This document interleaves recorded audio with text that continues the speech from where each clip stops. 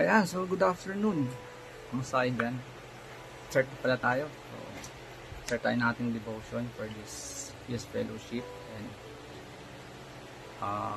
nawa mag-bless ang lahat. At namiss namin kayo ng sobra. Kaya kailangan ko munang magpagawa po. So, ayan. Okay na ba? Ayan, so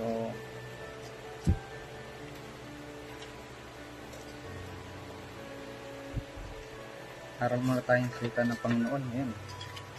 So, kunin ko lang itong aking konting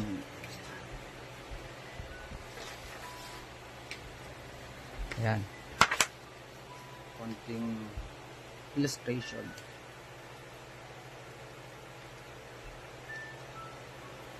So ngayong hapon, nag-aralan natin, ang pag-aaral natin, title nito is Controllable Dots. Ayan.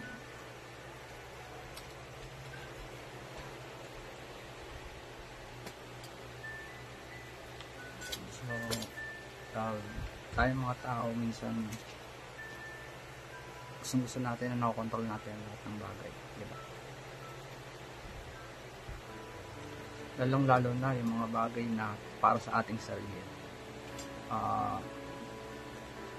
May mga bagay na kung saan pinapangarap natin gawin, and for us to achieve that, talagang ginagawa natin is hangga't maaari control natin lahat ng bagay, diba?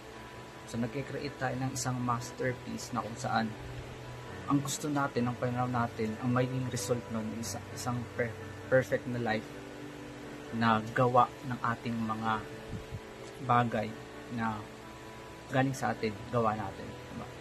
So yung mga bagay na yun na kung saan nais natin gawin to create a masterpiece, symbolize natin as dots.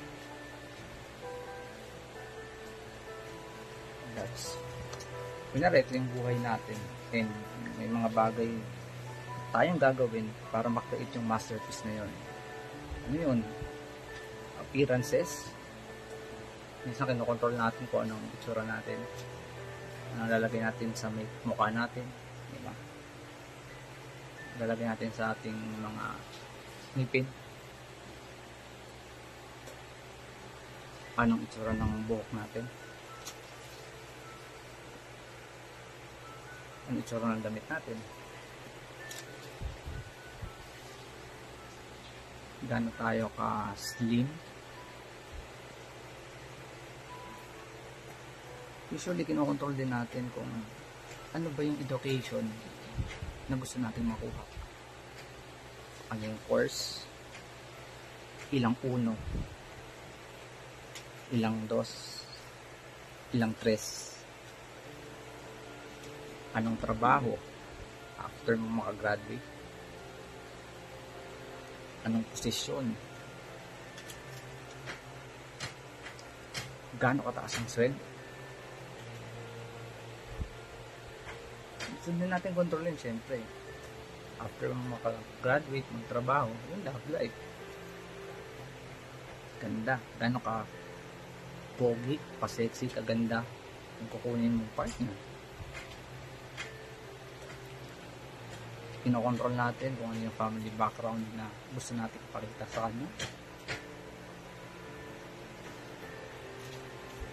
Along with that, syempre, kinokontrol din natin yung surroundings natin, lalo na yung mga kaibigan. Gusto natin kontrolin kung sino yung sasamahan natin,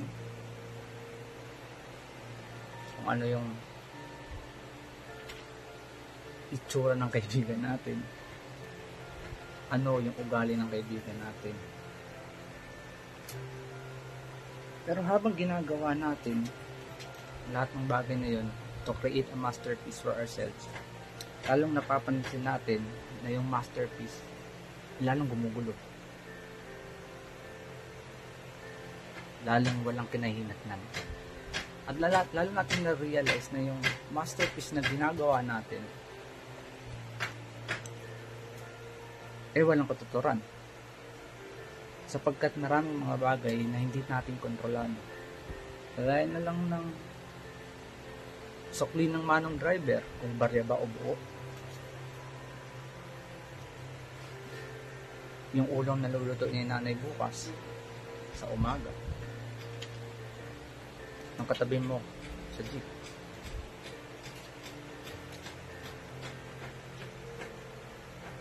Yung makeup ng katabi mo sa jeep.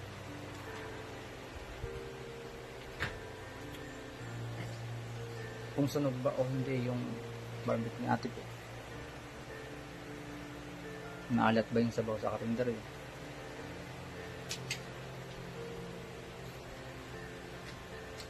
At kung ano-ano pa. So ikaw, ano yung bagay na kinokontrol mo? Gusto mong kontrolin, pero alam mo naman na hindi mo kayang kontrolin. Ngayon na sitwasyon tayo na kung saan nasa out of control ang lahat. Pero sabi sa Bible, diba, sa Ecclesiastes chapter 3 verse 11, everything happens for a reason. And as we realize na gusto natin kontrolin ang lahat ng bagay, naging selfish tayo. Kaya nga usong-uso sa Facebook yung pag-aaway ngayon ng magkakaibigan na dahil sa political stance. Kasi they want to control each other. Gusto nila sila yung tama, gusto nila mapakita na mas tama yung tama ako. Diba? Pero as Christians, as kabataan, we have to realize na yung ginagawa natin dots, ginagawa nating masterpiece ay uncontrollable. Diba? So, it is so uncontrollable, pero sabi ng Diyos, it happens for a reason. Ang sabi ng Panginoon natin, it happens for a reason. And kung hindi natin ilalagay ang Panginoon sa center ng mga lahat ng nangyari sa situation ng buhay natin, hindi natin ma-realize na sabi niya dun sa Romans 8 chapter 28 that all things work together for good. Diba? So, it happens for good to them that trust God, to them which are called according to His purpose. So, lahat ng dots na to na ating ginawa,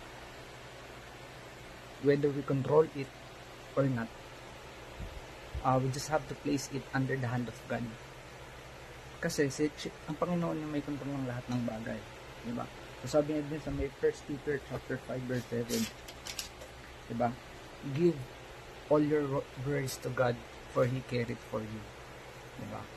So kung bibigyan natin sa Panginoon itong mga bagay na to, even though we control it or not, but we submit it to Jesus, to our Lord, He will only get those important dots.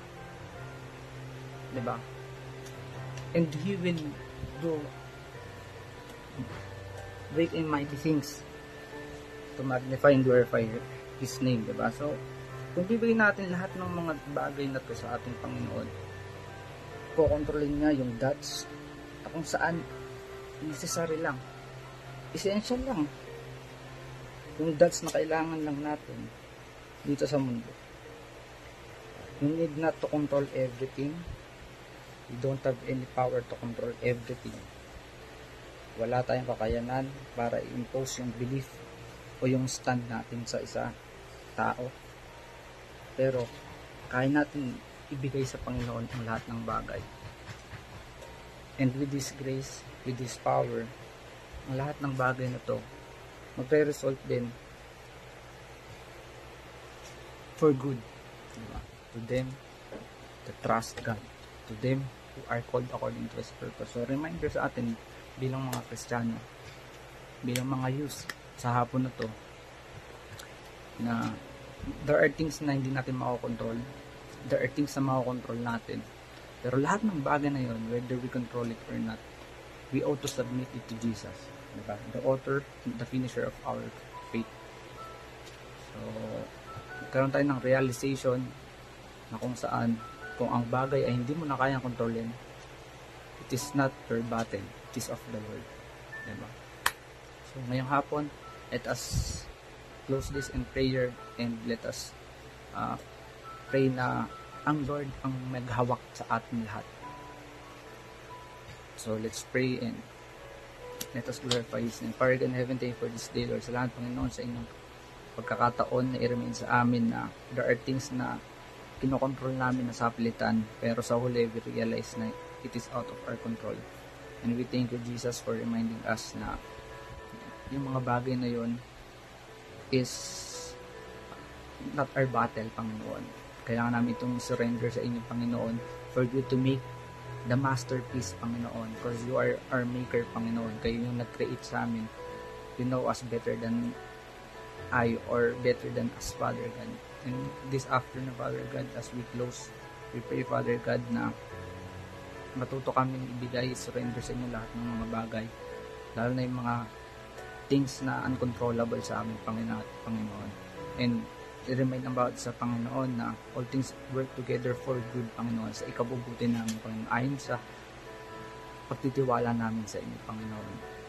And we praise your mighty name, Father God, and we pray for protection, Panginoon, sa bawat isa, bawat youth na nandito, Panginoon. And give us strength, Panginoon.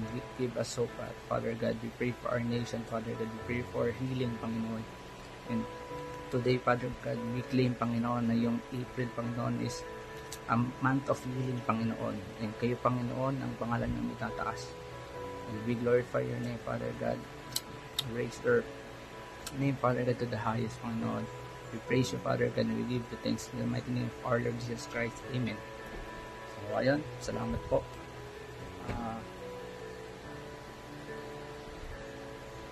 Bye-bye.